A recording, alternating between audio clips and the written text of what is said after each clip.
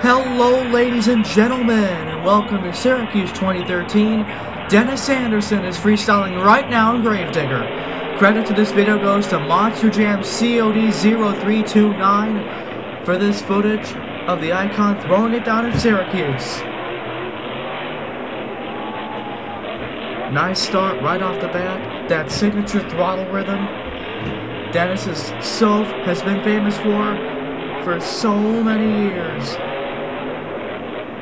He's turning around, let's see. He's looking good out there. Getting some decent air, keeping the momentum up. As the tracks have adjusted throughout the years, up till 2017, Dennis had to adjust his driving style based on the angles of the ramps. He doesn't want to break his truck too early. You know he likes to fill the clock. Big leap right there from Dennis Anderson. This event had a stacked lineup.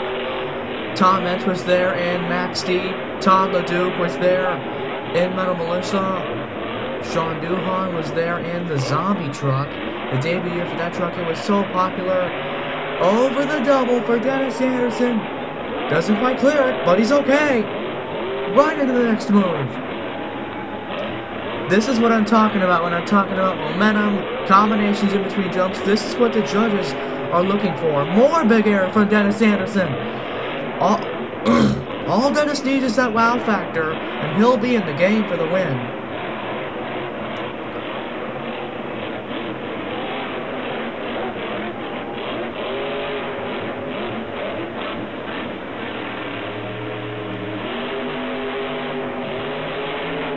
He's in the bonus time right now, and he is going nuts now.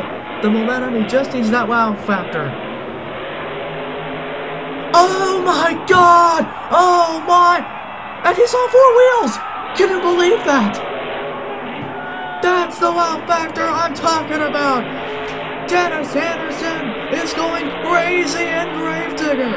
He is going all out now! Full throttle! Wide open!